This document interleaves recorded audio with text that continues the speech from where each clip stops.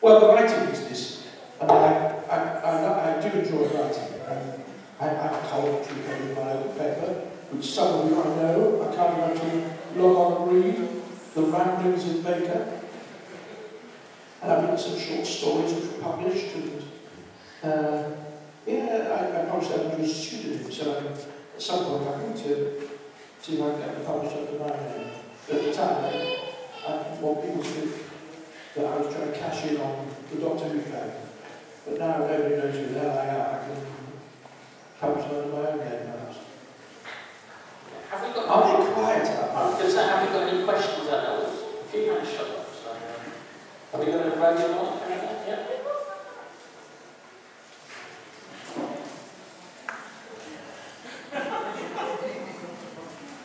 Yes, someone. Anybody live near High Wycombe? There's one down there that's running it. Anybody live near High Wycombe? And you're going on the M40 afterwards today? Are you? Yeah. Come and talk to me, I need a lift. Keep your hands in there if you've got a question, that's it. Only if you want to, you don't have to. Hi, Colin. In the late 80s, you started an episode of Roller Rap series. Just wondering, what was it like filming with the characters in that program? In the mid-80s, I missed the next bit. You starred in an Roller episode of Roller Rap. Rap series. I didn't I? That was a very brief thing, because Roland Rat, I think, was on in opposition, was it? No, it was only in the evening. It was earlier in the evening. Oh, but it's not. And I just did what John Turner told me to do. And he said, oh, we're going to slot on Roland Rat. And I thought, what I did now, I did I hit on the head or something? Or? It was quite pleasant. It was very drunk meeting Roland Rat. But I don't know much about it now. Shot little Reggie. Did I? Yeah, you shot little Reggie. Oh, well, that's all right then. That's something useful for society. Poor little Reggie. Yeah. Gosh, I bet half the people out here have never heard of Roland Rat, have you? No, tell them. Dear old Roland Rat, why don't you sit around anywhere? Probably whatever happened to Roland Rats, but to Justin and Colin to try. He lives in LA now. He lives It in is in LA. LA, very sensible. Yes, it does sound like Justin Lee Collins. Because you have my friend Jane Tucker, Ron, Jane and Freddie on Yes. a few weeks ago. I think she was perplexed by the whole thing, really. He wasn't told who he was. Yes. Yes, who it was. And he did recognise Yeah. her, which was lucky. Because to come on there and not be recognised must be fairly horrendous. There's some more hands over there.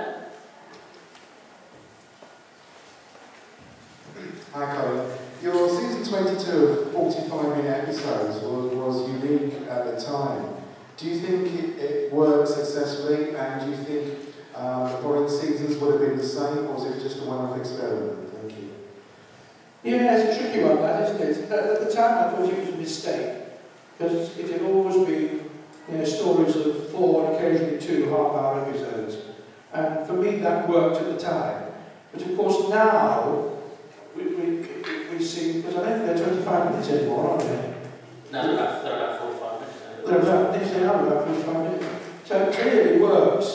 But I think to an audience that is used to having a shorter programme of cliffhangers, 2 and 3 cliffhangers in a story, it was the wrong move at the wrong time.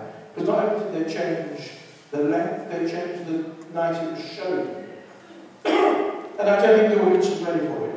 But once it had been off for, 13 years was it on before it came back? 15 years. 15 years. An audience was starting from scratch. And I think now they realise that you can't do serials anymore. Because people want the story to be tied up while they're watching it. They don't have to wait a week. I think that's a shame. I used to love the old thrillers on television, where there was a murder at the end of each episode. You had to wait Paul Temple and things like that to the end of the following week to find out what it was about. Now you can have a thread running through, like Bad Wolf, for instance, but you can't do stories that leave you suspended for a week. Because if people feel if they miss an episode, they don't want to come back to it. Whereas if the story is done and dusted, if they miss one, it's no big problem because they can come in and see the next one. And all episodic television now is a bit like that, apart from the soaps, which is a shame.